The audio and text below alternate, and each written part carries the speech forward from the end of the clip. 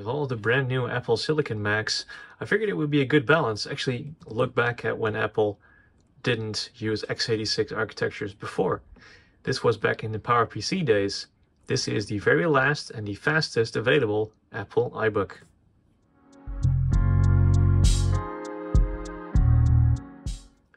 Going back in history to 1998, the introduction of the G3 clamshell iBook launched a new product line for Apple. This succeeded the older PowerBook lineup with a more consumer-friendly design. And of course, the G3 iBook especially was very, very consumer-friendly and colorful, like the iMacs. After that, they introduced the Snow White design, which this also mimics, sort of. And that continued on until 2005.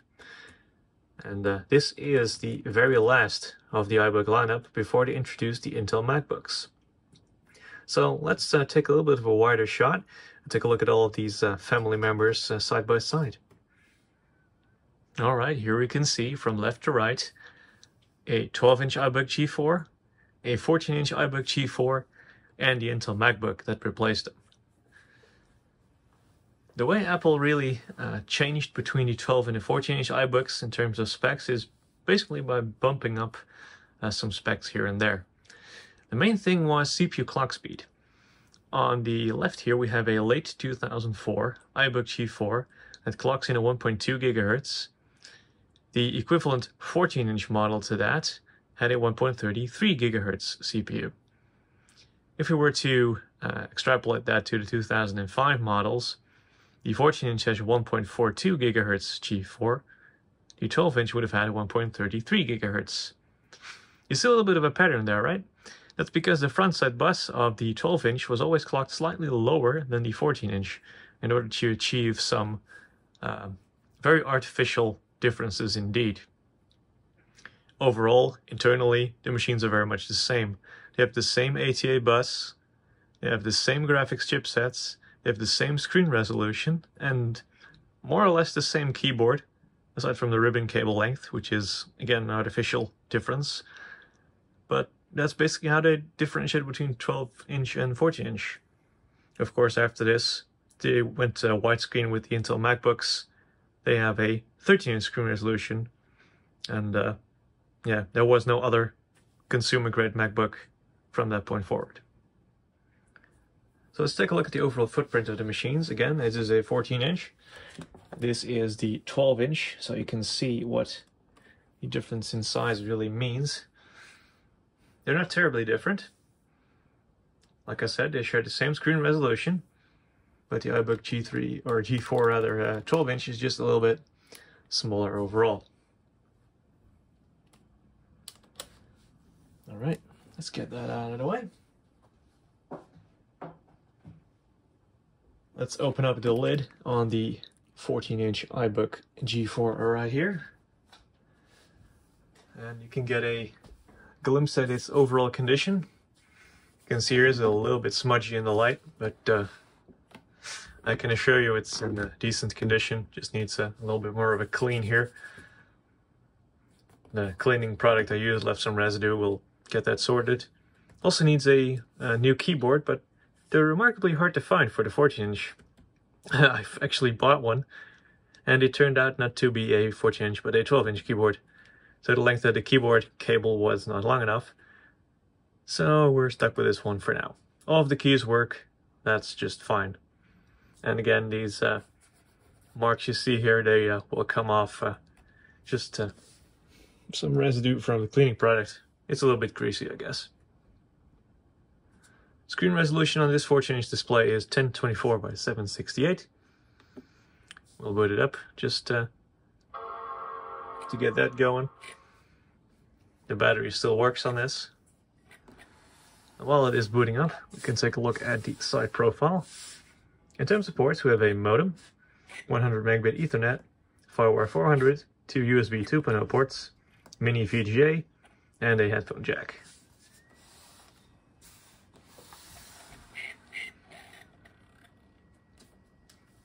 That optical drive is connected, but there's a problem with the IDE ribbon cable, so it won't actually read discs Well, it will read them, but it won't communicate with the operating system. So unfortunately, no optical drive on this boy. That's a bit of an annoyance, but not a deal breaker. These things are a hell to get inside, and got a little bit of story about that. All right then, story time it is. Yeah, so lots of these iBook G4s use very slow hard drives. Just as an example, here's like a 2.5-inch hard drive. I don't have any IDE ones on hand at the moment, but yeah, they're quite slow. And what I usually do is I open up these machines, I put an SSD in it with a special converter, so I can use M2 SATA or M SATA SSDs and put them in machines like this. I've done it to my other PowerBooks and iBooks that we have here, and they all run very well. Now this iBook was a bit of a pain in the ass. There is a reason you're seeing a logic board here, and that's because while I had to take it apart, at the moment you're in the guides that you have to remove a power connector, so you can get the top case off. Yeah, you can probably see this little glued area here. I asked my father-in-law to try and resolder the header that went onto the motherboard because it sheared right off, even without putting any force on it. And he gave that a good try, for which I'm very thankful, of course. Then I tried to keep it into place by putting a little bit of glue under there so it would stay put. In the end, this did not fix the issue. So yeah, it still wouldn't turn on after I reassembled the system. So I had to buy a new logic board. That's what's in there now. So yeah, after I got the new logic board in, I could swap out the SSD, and everything went together fine. Because these machines are not sought after at all, the parts are still reasonably cheap. I bought a motherboard from the US. It was about $23, and then that doubled up to get shipped and taxed across. But yeah, this is one of those things you have to live with. It's also a good time as any to take a look at what the logic board for these machines looks like. So this is an entire iBook G4 14-inch logic board. So let's take a look around. Right here we have some soldered on RAM on the 2004 and yeah, actually the 2004 models. They have 256 megabytes of memory here. The 2005 models have 512 megabytes soldered onto the motherboard. One DDR SODIMM slot. This will take DDR 2100 through 2700, and that should work fine. You can upgrade it to a maximum of 1.5 gigabytes, so you can add a 1 gigabyte SODIMM here. This is the IDE ribbon connector. This is where the keyboard connector goes. Some auxiliary connectors here. This is where the battery connector is usually installed. This is the CMOS battery that keeps the clock going. Of course, this one is empty, as they all are by now. Here is the IDE connector for the hard drive. It is a ZIF connector. You have a special converter that you click onto the drive and then just drop it in here, and the friction will keep it put, as well as a slight plastic little cover here that will put some pressure on it. That should keep it in place nicely. Here we can also see the previous board serial number, and that it is a 1.42 gigahertz part. Here we have the graphics processor for the iBook G4. The 2005 models use the Radeon 9550 Mobility, or the other way around, Mobility Radeon 9550. It has 32 megabytes in the configuration that Apple uses. Nobody knows why, but they chose to use 32 megabytes. It's a decent upgrade over the 9200 mobile that the older models use. And this one supports Core Image and Quartz Extreme, whereas the 9200 only supports Quartz Extreme but no Core Image. What this means in effect is that if you install Leopard on it, you'll have a translucent menu bar, or you will not have one. That's the way to see if you have Core Image or not. But anyway, here we have an Agere chipset of some sorts, and up here is the Motorola PowerPC CPU. This is a 1.33, or actually wrong, 1.42 gigahertz CPU. It has a 142 megahertz frontset bus. So yeah, they'll have 10x multipliers. The lower models use lower clocked multiplier, or front side buses. Right. So that's basically the most important bits on this logic board. There's not much to see on the back except for all of the chips. Again, here's more memory chips for the onboard 512 meg. They're distributed along among 8 chips there.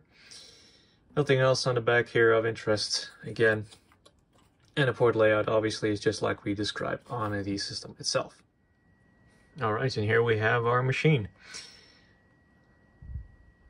So one of the good things that the 2005 iBooks brought in terms of upgrade is the fact that you now get a scrolling trackpad with 2-finger scrolling.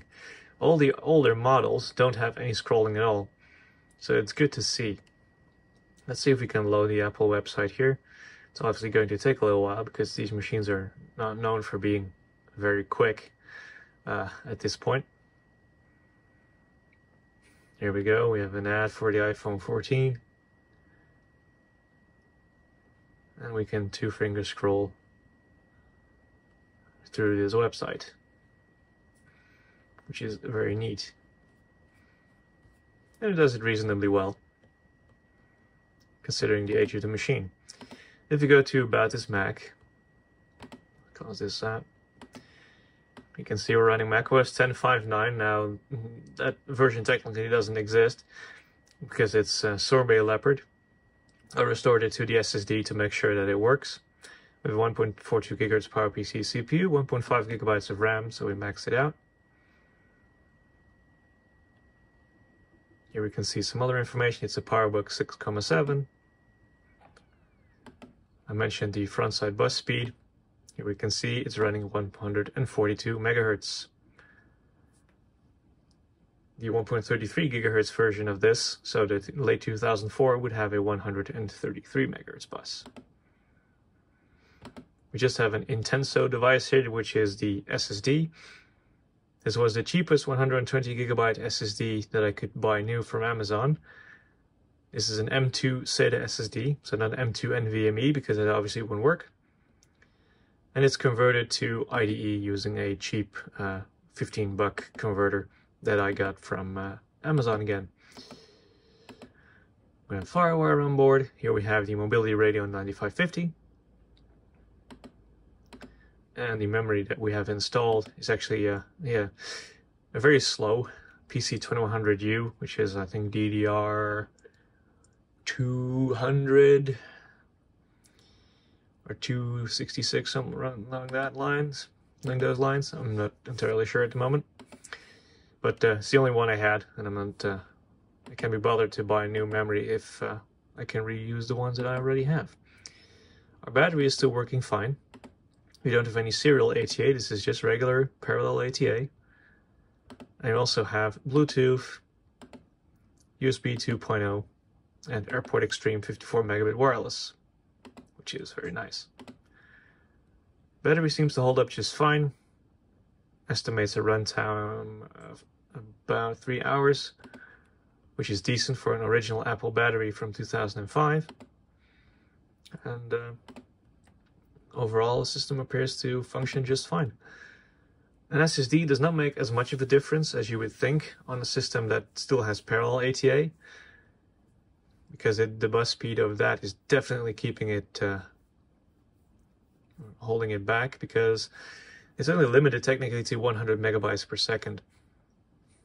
And you do get some of that SSD access time benefit, but overall, it's not a speed demon. But it's definitely a lot more usable with this than the included Apple 4200 RPM drives. Especially once you have a bit of an optimized OS like this Sorbet Leopard is. You can get it online for free, obviously. And that SSD, you could just see that even something very sluggish like Office 2008 for Mac opens up in just a couple of seconds. Which is honestly decent, because it's one of those programs that just seems to always take forever to launch. Which is the reason why I usually install Office 2004 if I have the need for any Office applications at all. We also have iWork on here, iWork 09. The very last version that will work on PowerPC.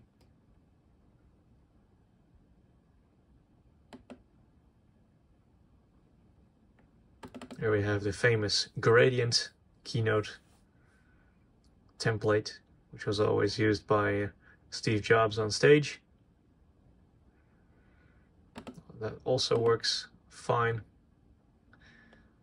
Everything just takes a couple of seconds to load, but overall, for light tasks, it's honestly not a bad system. If you start running very heavy websites like apple.com, or even, God forbid, the enemy number one for PowerPC, which is YouTube, you just see that it takes a while to load. It eventually gets there. Don't expect to watch any YouTube videos on PowerPC using a browser. You're better off using something like 10.5tube or a software like that, as long as they keep working and Google doesn't shut them down. Because that happens sometimes when I change their API and the old clients just stop working.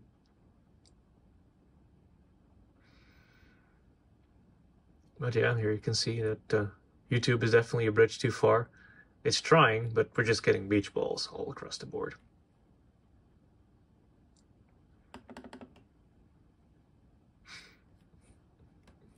Yeah, we've sort of killed it now. I